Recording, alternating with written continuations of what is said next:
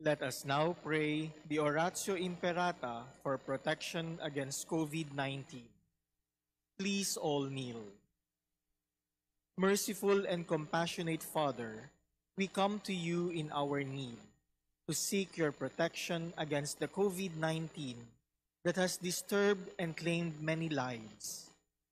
We ask you now to look upon us with love and by your healing hand, dispel the fear of sickness and death, restore our hope, and strengthen our faith. We pray that you guide the people tasked to find cures for this disease and to stem its transmission. We thank you for the vaccines developed, made possible by your guiding hands. Bless our efforts to use these vaccines to end the pandemic in our country. We pray for our health workers that they may minister to the sick with competence and compassion. Grant them health in mind and body, strength in their commitment, protection from the disease. We pray for those afflicted. May they be restored to health. Protect those who care for them.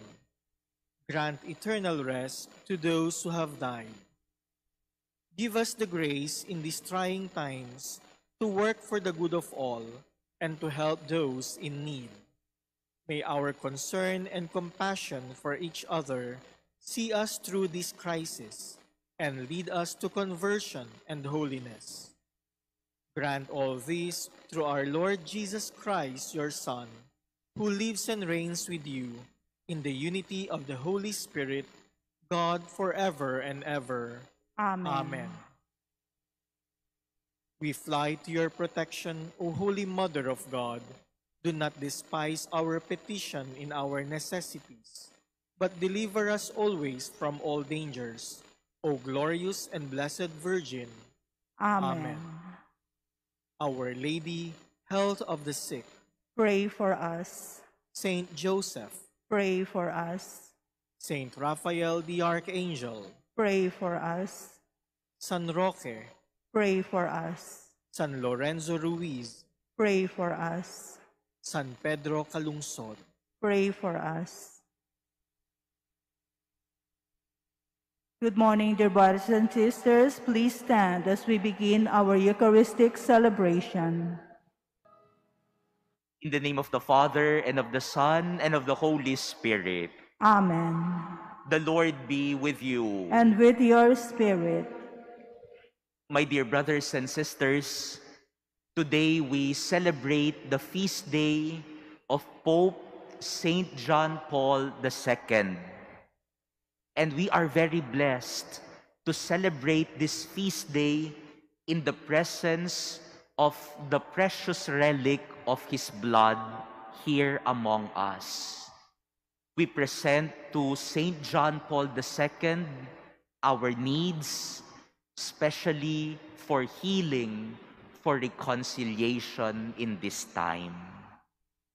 And so to prepare ourselves to celebrate this Mass, let us first acknowledge our sins and humbly ask the Lord for his pardon and strength.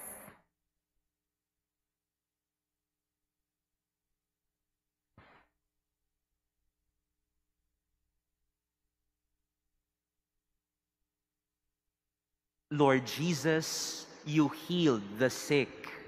Lord, have mercy. Lord, have mercy.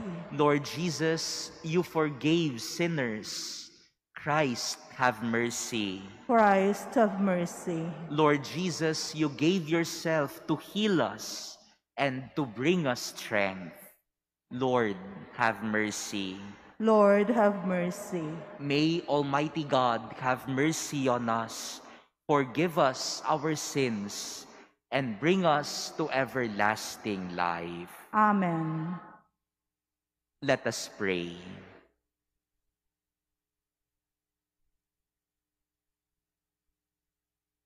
Almighty, ever-living God, who chose Blessed John Paul II to preside over your whole people and benefit them by word and example, Keep safe, we pray, by his intercession, the shepherds of your church, along with the flocks entrusted to their care, and direct them in the way of eternal salvation. Through our Lord Jesus Christ, your Son, who lives and reigns with you in the unity of the Holy Spirit, one God, forever and ever. Amen. Please be seated. A reading from the letter of St. Paul to the Romans. Brothers and sisters, I know that good does not dwell in me, that is, in my flesh. The willing is ready at hand, but doing the good is not. For I do not do the good I want, but I do the evil I do not want. Now if I do what I do not want, it is no longer I who do it, but sin that dwells in me. So then I discover the principle that when I want to do right, evil is at hand. For I take delight in the law of God in my inner self, but I see in my members another principle, at war with the law of my mind, taking me captive to the law of sin that dwells in my members. Miserable one that I am, who will deliver me from this mortal body? Thanks be to God, through Jesus Christ our Lord. The word of the Lord. Thanks be to God. Lord, teach me your statutes. Lord, teach me your statutes. Teach me wisdom and knowledge, for in your commands I trust. Lord, teach me your statutes. You are good and bountiful. Teach me your statutes. Lord, teach me your statutes. Let your kindness comfort me, according to your promise to your servants. Lord, teach me your statutes. Let your compassion come to me, that I may live, for your law is my delight.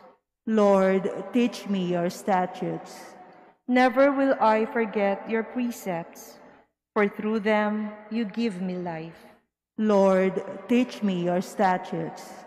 I am yours, save me, for I have sought your precepts. Lord, teach me your statutes. Please all stand.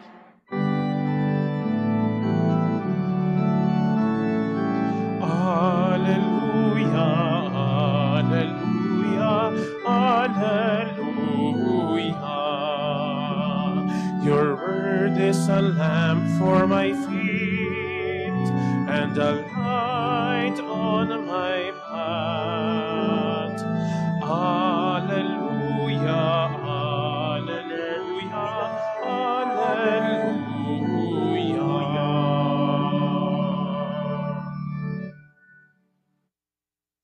The Lord be with you. And with your spirit. A reading from the Holy Gospel according to Luke. Glory to you, O Lord.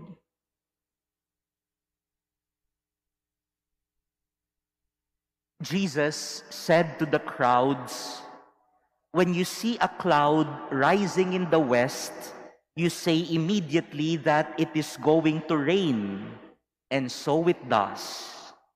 And when you notice that the wind is blowing from the south, you say that it is going to be hot, and so it is. You hypocrites, you know how to interpret the appearance of the earth and the sky. Why do you not know how to interpret the present time? Why do you not judge for yourselves what is right? If you are to go with your opponent before a magistrate, make an effort to settle the matter on the way. Otherwise, your opponent will turn you over to the judge, and the judge hand you over to the constable, and the constable throw you into prison. I say to you, you will not be released until you have paid the last penny." Brothers and sisters, the Gospel of the Lord. Praise to you, Lord Jesus Christ. Please be seated.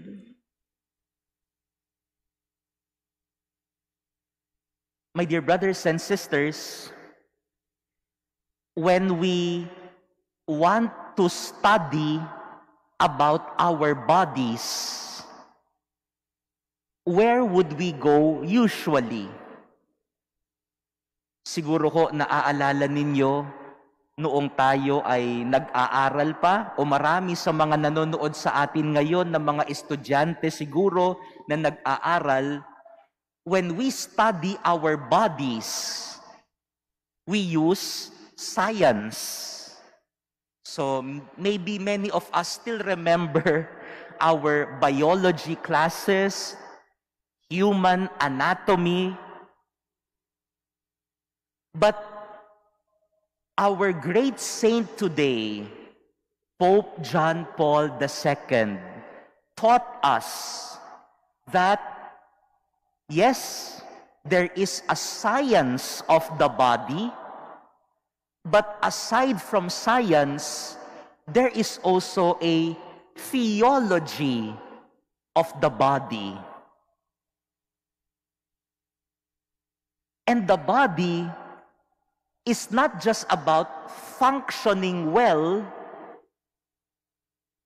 The body not only has functions, but the body has a purpose and meaning. Yan po ang nais ituro ni Pope John Paul II sa atin. The theology of the body. It is not about the function of the body physically, but it is about the meaning and purpose of our bodies. And this was realized by Saint Paul in our first reading today, that the body is not just about science, the body is also about God. That is why in our first reading today, Saint Paul tells us, I do not understand my body, he said. I want to do good, but there is an evil principle taking me to the dark side. Saint Paul realizes that the body has a purpose, and that is to choose the good. The body was created by God not only to function well or to nourish us, but the body was created by God so that we could proclaim the goodness and the meaning of God. That is why Jesus, in our gospel passage today, tells us, yes, you can interpret the signs of the weather, of the climate, but do you also interpret not only the function of your body, but the purpose of your body? Jesus tells his disciples, choose always what is right. Choose what is good. That is the purpose of your body.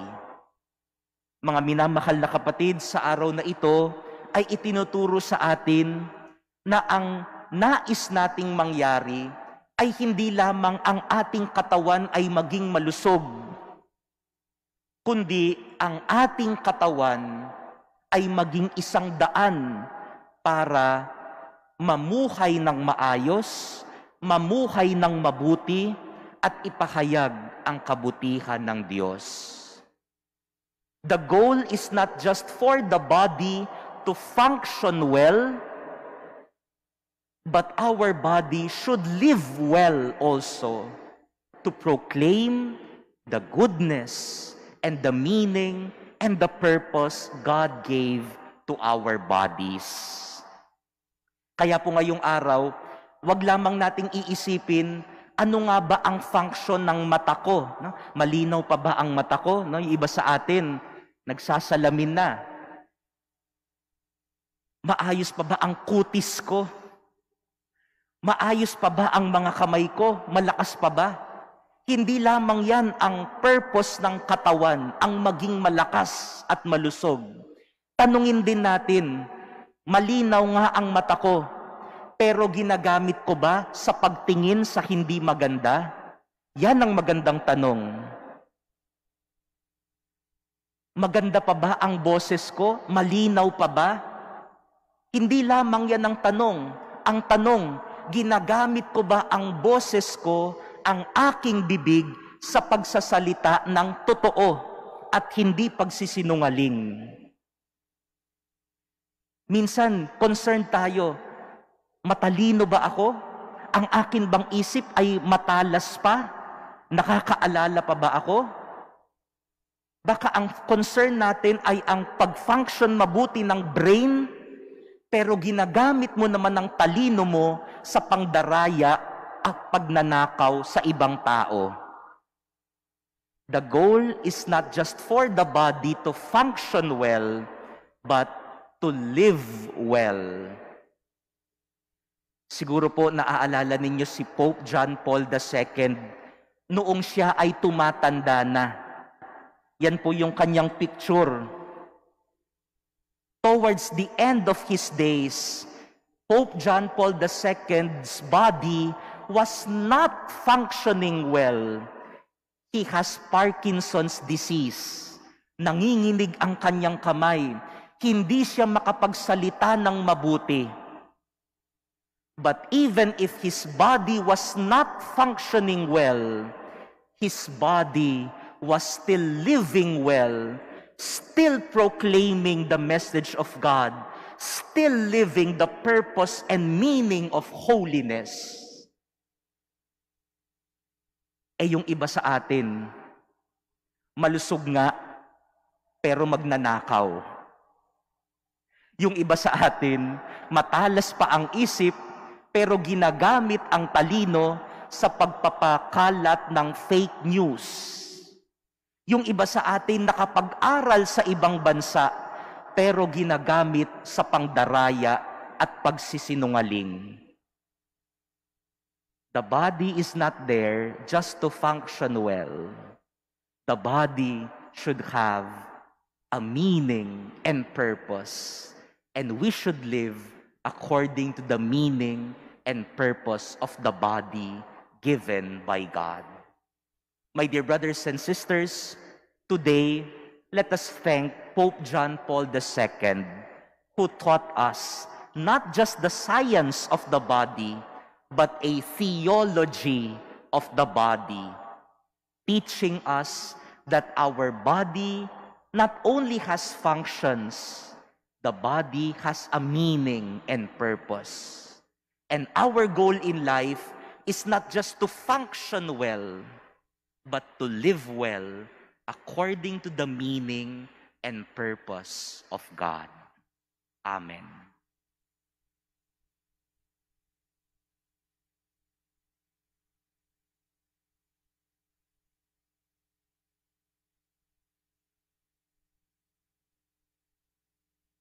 Please stand.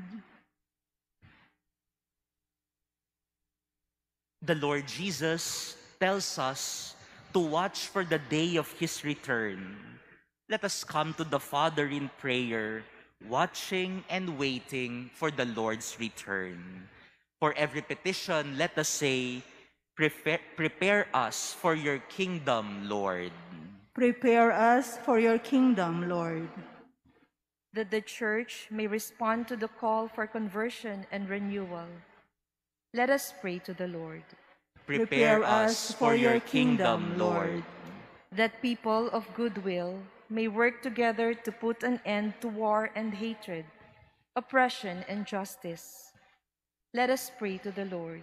Prepare us for your kingdom, Lord.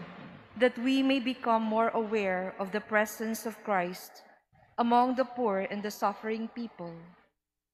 Let us pray to the Lord. Prepare us for your kingdom, Lord. That the sick may be given strength and hope. Let us pray to the Lord. Prepare us for your kingdom, Lord. That our friends and relatives who have died may experience everlasting joy in the company of Jesus. Let us pray to the Lord. Prepare Prepare us us for for your your kingdom, kingdom, Lord. Lord.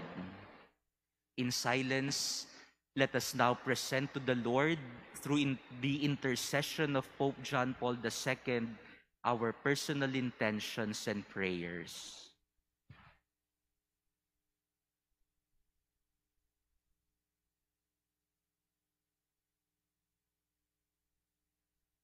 Almighty God, listen to our prayers. Open our eyes to your presence all around us and make us closer to you each day. We ask this through Christ our Lord. Amen. Please be seated.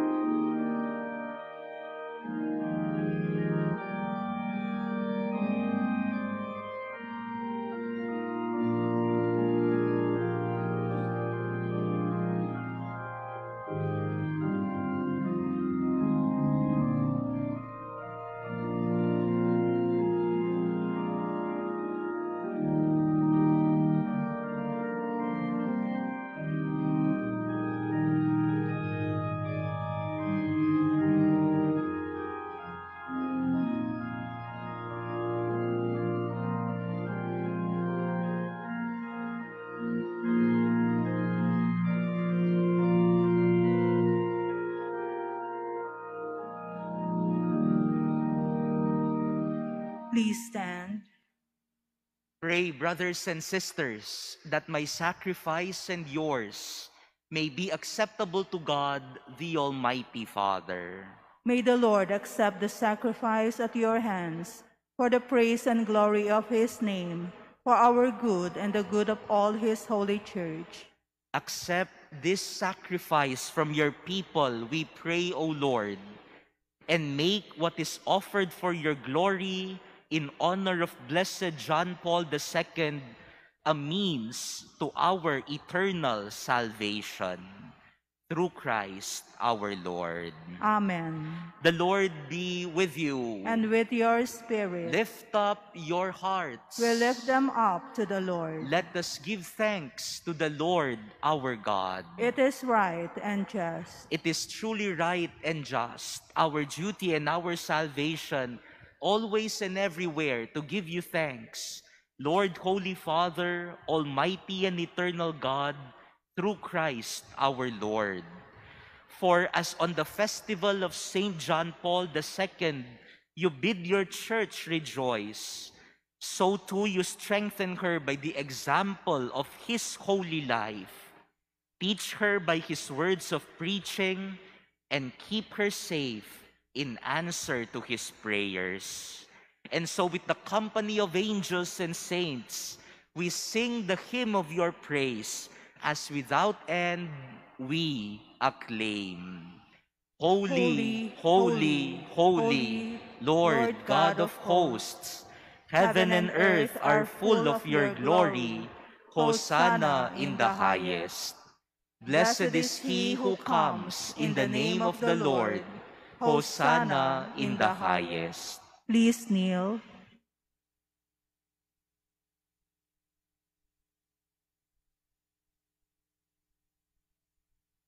You are indeed holy, O Lord, the fount of all holiness. Make holy, therefore, these gifts, we pray, by sending down your Spirit upon them like the dewfall, so that they may become for us the body and blood of our Lord Jesus Christ. At the time he was betrayed and entered willingly into his passion, he took bread, and giving thanks, broke it, and gave it to his disciples, saying, "Take this, all of you, and eat of it. For this is my body, which will be given up for you.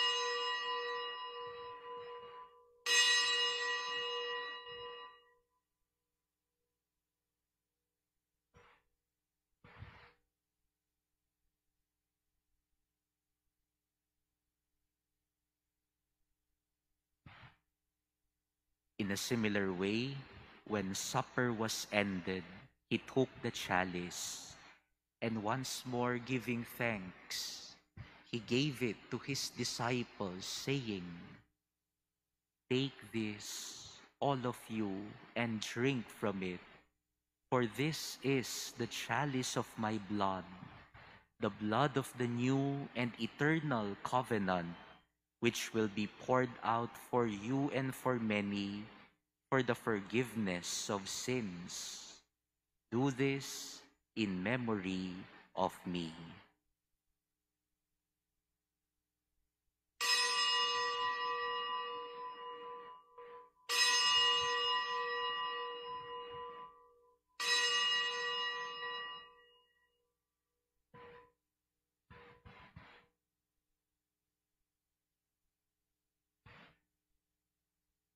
Please stand.